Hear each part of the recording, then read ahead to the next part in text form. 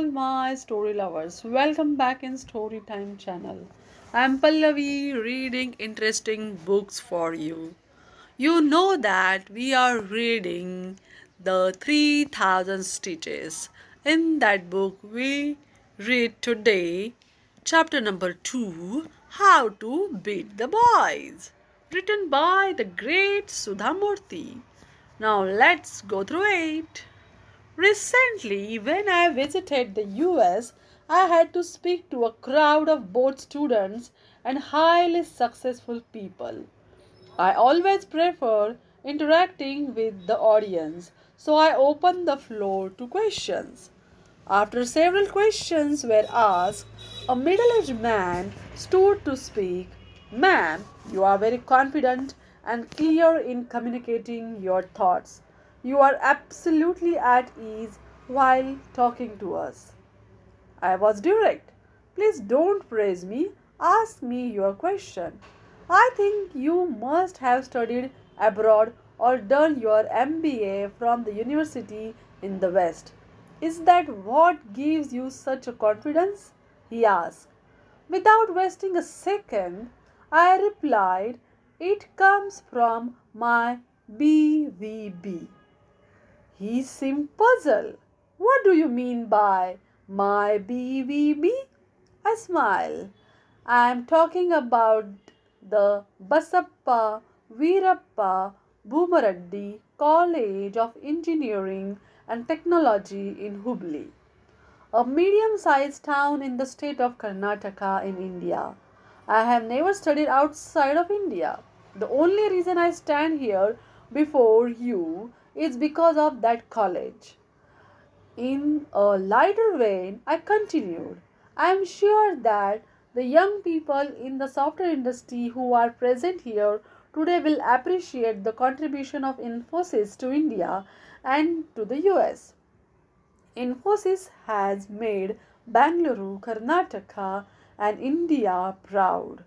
Had I not been in BVB, I would not have come an engineer.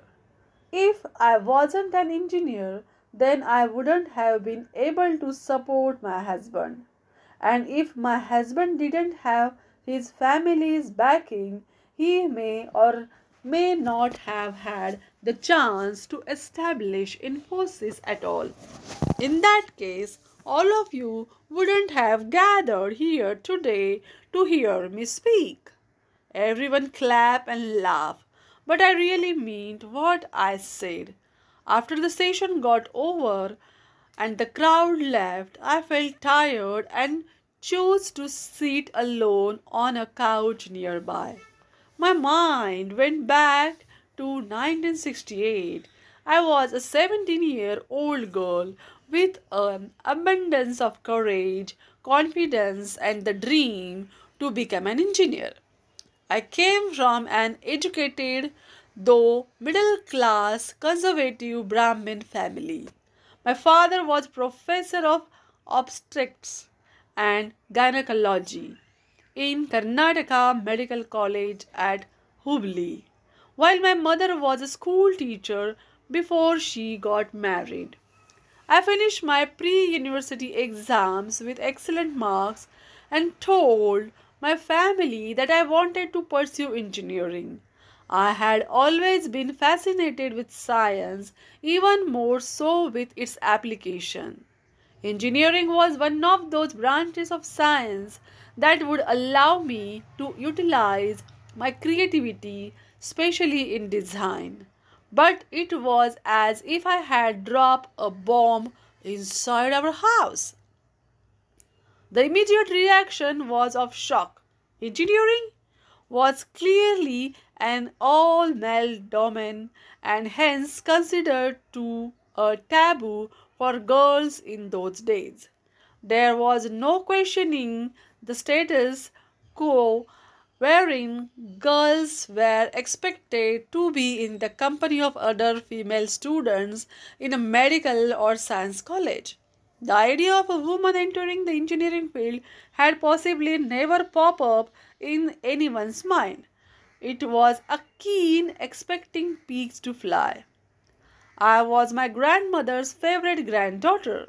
But even she looked at me with disdain and said, "If you go ahead and do this, no man from North Karnataka will marry you. Who wants to marry a woman engineer? I am so disappointed in you." My grandmother never thought that I would do anything she disapproved of. However, she also didn't know that in the city of Mysore, across the river of Tungabhadra, lived a man named Narayana Murty who would later want to marry me. My grandfather, a history teacher and my first guru to teach me reading and writing, only mildly opposite. "My child, you are wonderful at history. Why can't you do something in this field? You could be a great scholar one day. Don't chase a dry subject like engineering." My mother, who was extremely proficient in mathematics, said, "You are good in maths. Why don't you complete your post graduation in mathematics and get a job as a professor? You can easily work in college after you get married instead of being a hardcore engineer struggling to balance family and work." My father, a liberal man who believed in education for women, thought for a moment and said, "I think that you should pursue medicine. You are excellent with people and languages." To tell you the truth, I don't know how much about engineering. We don't have a single engineer in our family. It is a male dominated industry, and you may not find another girl in your class. What if you have to spend 4 years without a real friend to talk to? Think about it. However, the decision is yours, and I will support you. Many of my aunts also thought that no one would marry me if I chose engineering. This would possibly entail that I marry somebody from another community, an absolutely unheard of thing in those days. However, I didn't care. As a student of history, I had read Huan Song book See You Ki. Before Sang's travel to India, everybody discouraged him from making the journey on foot, but he refused to listen and decided to go. In time, he became famous for his 17-year-long journey to India. Taking courage from Sang, I told my family I want to do engineering. Come what may, I am ready for the consequences of my actions.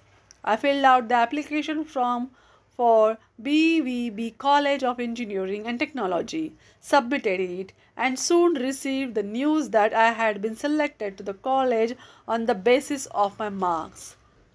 I was ecstatic, but little did I know that the college staff was discomfited by this development. The principal at that time was B.C. Khanapure, who happened to know my father. They both met at a barber shop one day, and the principal expressed his genuine anguish at what he perceived to be an awkward situation. He told my father, "Dr. Sahib, I know that your daughter is very intelligent and that she has been given admission only because of merit. But I am afraid we have some problems. She will be the only girl in the college. It is going to be difficult for her. First, we don't have a ladies' toilet on campus. We don't have ladies' room for her to relax either. Second, our boys are young with ragging hormones, and I am sure that they will trouble her. They may not do anything in front of the staff, but they will definitely do something later. They may not cooperate with her or help her because they are not used to talking to girls. As a father of 4 daughters, I am concerned about yours too. Can you tell her to change her mind for her own sake?" My father replied, "I agree with you, Professor Sahib, I know you mean well, but my daughter is hell bent on pursuing engineering. Frankly, she is not doing anything wrong, so I have decided to let her pursue it. In that case, Dr. Sahib, I have a small request. Please ask her to wear a sari to college as it is a man's world out there and the sari will be an appropriate dress for the environment she will be in. She should not talk to the boys unnecessarily because that will give rise to rumors and that's never good for a girl in our society. Also tell her to avoid going to the college canteen and spending time there with the boys. My father came back and told me about this conversation.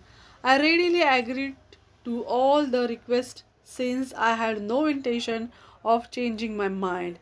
Eventually, I would become friendly with some of the boys, but I always knew where to draw the line. The truth is that it were these same boys who would teach me some of life's lessons later, such as the value of keeping a sense of perspective, the importance of talking it easy every now and then, and being a good sport. Many of the boys who are now older gentlemen are like my brothers even after 50 years. Finally, it was the lack of ladies' toilets on campus that made me understand the difficulty faced by many women in India due to the insufficiency or sheer absence of toilets. Eventually, this would lead me to build more than 13,000 toilets in Karnataka alone. Meanwhile, my mother chose an auspicious day for me to pay the tuition fee. It was a Thursday and happened to be the end of the month. My mother nagged me to pay the fee of rupees 400 that day, although my father only had rupees 300 left. He told her, wait for a few days, I'll get my salary, then Sudha can pay her fees. My mother refused to budge. Our daughter is going to college. It is a big deal. We must pay the fees today. It will be good for her studies. While they were still going back and forth, my father's assistant, Dr. S.S. Hiremath, came along with his father-in-law, Patil, who was the headman of the Bad village near Shigao, the town where I was born. Patil curiously asked what was going on, and my father explained the situation to him. He then took out his wallet and gave my father 100 rupees. He said, Dr. Sahib, please accept this money. I want to gift it to this girl who is doing something path breaking. I have seen parents take loans and sell their houses or farms to pay their son's fee so that they can become engineers. In fact, sometimes they don't even know whether their child will study properly or not. Look at your daughter. She desperately wants to do this, and I think she is right. No, Mr. Patil, my father refused. I can't take such an expensive gift. I'll accept this as a loan and return it to you next month after I receive my salary. Patil continued as though he hadn't heard my father. The most important thing is for your daughter to do the best and complete her course and become a model for other girls. Then he turned to me and said, Sudha, promise me that you will always be ethical, impartial, and hardworking, and that you will bring a good name to your family and society. I nodded meekly, suddenly humbled. My first day of college arrived a month later. I wore a white sari for the first time, touched the feet of all the elders at home, and prayed to Goddess Saraswati, who had been very kind to me. I then made my way to the college. As soon as I reached, the principal called me and gave me a key. He said, here, Mrs. Kulkarni, take this. This is the key of a tiny room in the corner of the electrical engineering department on the second floor. You can use this room whenever you want. I thanked him profusely, took the key, and immediately went to see the room. I opened the door excitedly, but alas, the room had two broken desks and there was no sign of toilet. It was so dusty that I could not even consider entering it. Seeing me there, a cleaner came running with a broom in his hand. Without looking at me, he said, "I am so sorry. Principal Sile told me yesterday that the girl student was going to join the college today, but I thought that he was joking, so I didn't clean the room. Anyway, I'll do it right now." After he had finished cleaning, I still felt that the room was dusty.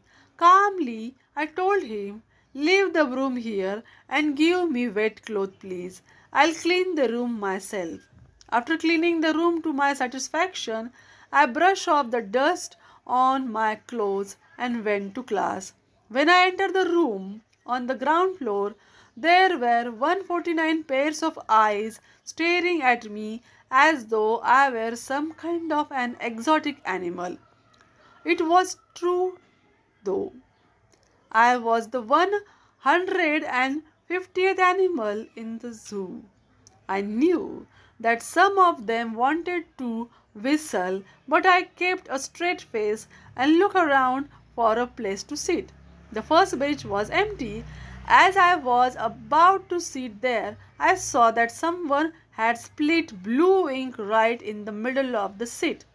This was obviously meant for me. I felt tears threatening to spill over, but I blinked them away. Making use of the newspaper in my hand, I wiped the seat clean and sat on the corner of the bench. I could hear the boys whispering behind me. One grumbled, "Why the hell did you put ink on the seat? Now she may go and complain to the principal." Another boy replied, "How can she prove that I have done it? There are 149 of us here." Despite feeling hurt, I did not go to the principal to complain. He had already warned my father that if I complained, these boys might persist in troubling me further, and I may eventually have to leave the college. So I decided to keep quiet, no matter how much these boys tried to harass me. The truth was that I was afraid of being so troubled by the boys' activities that I would quit engineering altogether. I thought of ways to stay strong physically and mentally. It would be my tapas or penance. In that instant, I resolved that for the next 4 years I would neither miss any class nor ask anyone for help with class notes. In an effort to teach myself self restraint and self control, I decided that until I completed my engineering degree, I would wear only white saris, refrain from sweets, sleep on a mat, and take baths with cold water. I aimed to become self sufficient. I would be my best friend and my worst enemy. I didn't know then that such a quote already existed in a Bhagavad Gita where Krishna says, "Atma eva hi Atma bandhu Atma eva ripu Atmanaha." We really don't need such a penance to do well in our studies, but I was young and determined and wanted to do all I could to survive engineering. I had good teachers who were considerate and sought to look out for me in class. They would occasionally ask, "Miss Kulkarni, is everything okay with you?" Even our college principal, Professor Khanapure, went out of his way to inquire about my welfare and if any boys were troubling me. However, I can't say the same about my classmates. One day, they bought a small bunch of flowers and stuck it in my plaited hair without my knowledge when the teacher was not around. I heard someone shout from back, "Miss Flower Pot!" I quietly ran my fingers through my hair, found the flowers, and threw them away. I did not say anything. At times, they would throw paper airplanes at my back, unfolding the papers. I would find comments such as, "A woman's place is in the kitchen, or in a medical science, or as a professor. Definitely not in an engineering college." Others would read, "We really pity you. Why are you performing penance like goddesses Parvati?" At least Parvati had a reason for it. She wanted to marry Shiva. "Who is your Shiva?" I would keep the paper planes and refrain from replying. There was a famous student friendly activity in our college known as a fish pond. Rather than an actual fish pond, it was a fish bowl that carried a collection of anonymous notes or the fish. Anybody from the college could write a comment or an opinion that would be read out later on our annual college day. All the students would eagerly wait to hear what funny and witty remarks had been selected that year. The designated host would stand on the stage in the college quadrangle and read the notes out loud. Every year, most of the notes were about me. I was often the target of Kannada limericks, one of which I can still remember vividly. Avva avva jensa, kari seri udisa, gandana manaja kalisa. This literally translates to, "Mom, Mom, there is a sweet potato. Please give me black sari and send me to my husband's house." This is because I am always wearing a white sari. Some of the romantic North Indian boys would modify the lyrics of songs from movies like Teesri Kasam. "सजन रे झूठ मत बोलो, सुधा के पास जाना है, न हाथी है न घोड़ा है, वहाँ पैदल ही जाना है." This can be translated as, "Dear, come on, don't lie. I want to go to Sudha. I neither have an elephant nor a horse, but I will go walking to her." All the boys would then sneak a glance at me to see my reaction, but I would simply hold back my tears and try my hardest to smile. I knew that my classmates were acting out for a reason. I was not that they wanted to bully or harass me with deliberate intention, as is the norm these days. I was just that they were unprepared, both mentally and physically, to deal with a person of the opposite sex studying with them. On conservative society discouraged the mingling of boys and girls even as friends, and so I was as interesting as an alien to them. My mind justified the reason for the boys' behavior and helped me cope. And yet the remarks, the pranks and the sarcasm continue to hurt. My only outlet in college was my actual education. I enjoyed the engineering subject and did very well in my exams. I found that I performed better than the boys, even in hardcore engineering subjects such as smithy, feeling, carpentry, and welding. The boys wore blue overalls and I wore a blue apron over my sari. I knew that I looked quite funny, but it was a small price to pay for the education I was getting. When the exams results were announced, everyone else knew my marks before I did. Almost every semester, my classmates and seniors would make a singular effort to find out my marks and display them on the notice board for everyone to see. I had absolutely no privacy. Over the course of my studies, I realized that the belief engineering is man's domain is a complete myth. Not only was I just as capable as them, I also scored higher than all my classmates. This gave me additional confidence and I continued to not miss a single day or a single class. I persisted in studying hard, determined to top the subsequent examination. In time, I became unfazed that my marks were displayed on the notice board. On the contrary, I was proud that I was beating all the boys at their own game as I kept bagging the first rank in the university. My ability to be self sufficient made me strong, and the boys eventually started to respect me, became dependent on me for surveys and drawings, and asked me for the answers of assignments.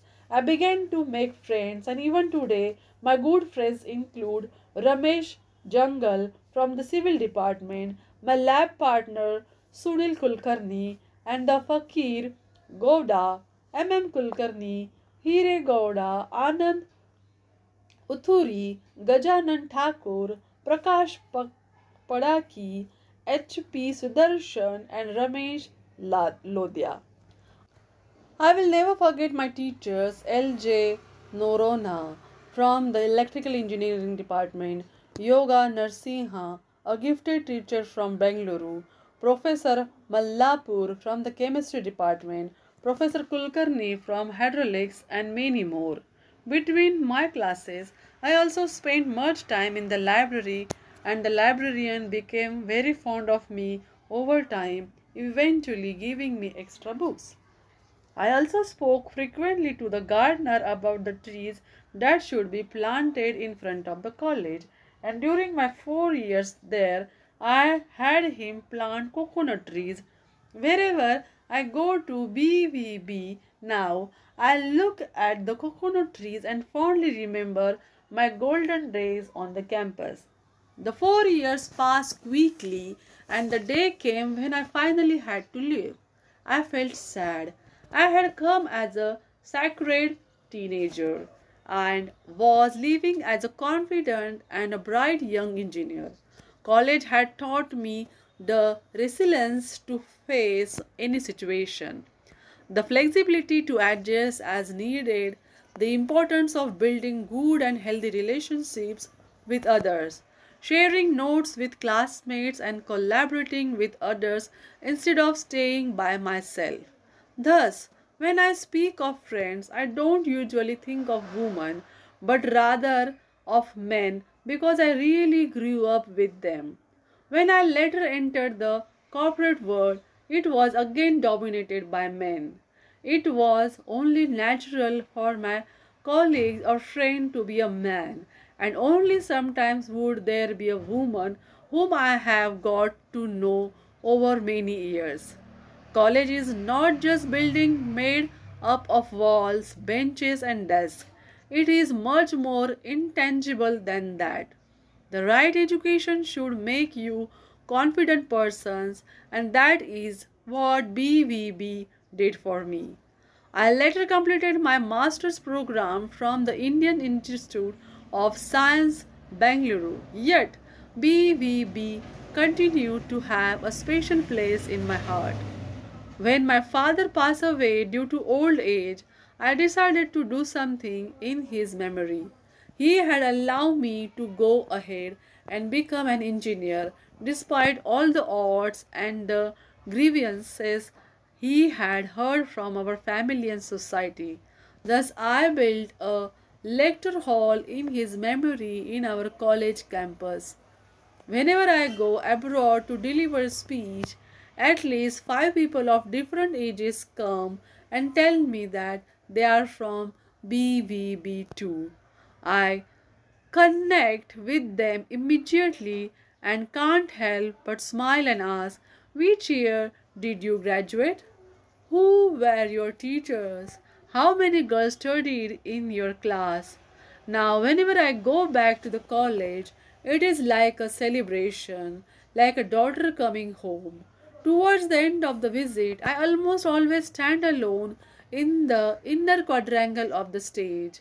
My memories take me back to the numerous occasions when I received awards for academic excellence. I then spend a few minutes in front of the notice board and walk up to a small room on the second floor of the electrical engineering department that was Kulkarni's room, but no longer dusty now. I remember the bench on which I sat and prepared my for exams.